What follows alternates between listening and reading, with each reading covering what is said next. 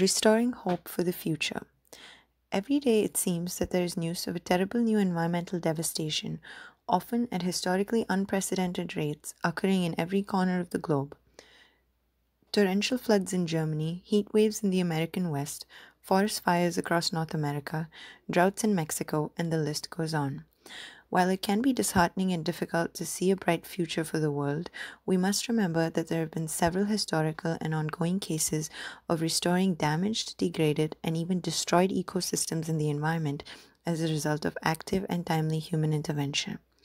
This scientific practice is termed restoration ecology.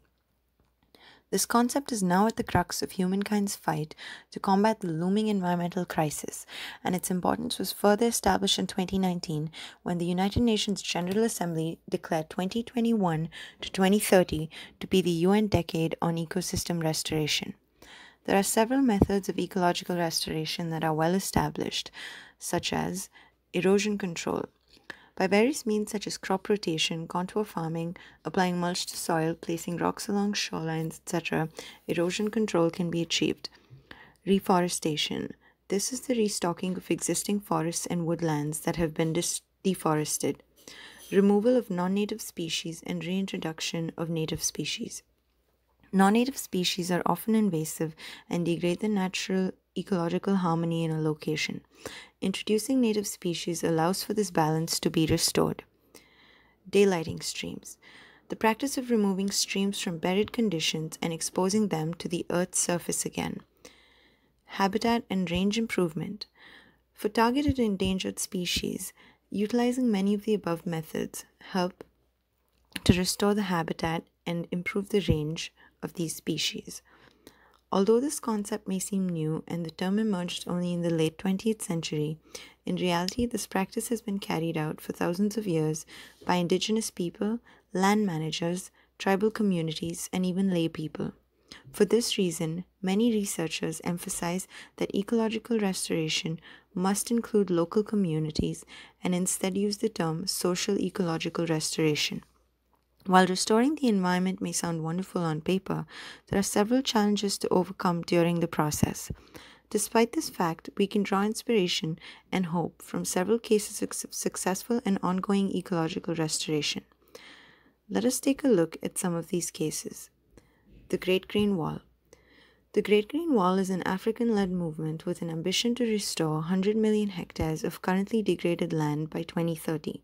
A decade in and roughly 15% underway, the initiative is already bringing life back to Africa's degraded landscapes at an unprecedented scale, providing food security, jobs, and a reason to stay for the millions who live along its path. Once complete, the Great Green Wall will be the largest living structure on the planet, 3 times the size of the Great Barrier Reef. In 2014, Pakistan's billion tree tsunami saw the government of the northwestern province of Khyber Pakhtunkhwa successfully plant 1 billion trees by 2017. Through this initiative, 350 million hectares of trees were added through planting and natural regeneration. This success prompted their government to launch a new plan in 2018 to plant 10 billion trees over the next 5 years. The Belize Barrier Reef System. Once described by Charles Darwin, the famous naturalist, as the most remarkable reef in the West Indies and unique for its array of reef types contained in a relatively small area, the Belize Barrier Reef System was added to UNESCO's list of World Heritage Sites in danger in 2009. However, it has now been removed from this list in large part due to the actions of the Belize government, which has instituted a moratorium on offshore oil drilling and exploration, banned single-use plastic and styrofoam products, and established no-take fishing zones. Social ecological restoration in Karnataka.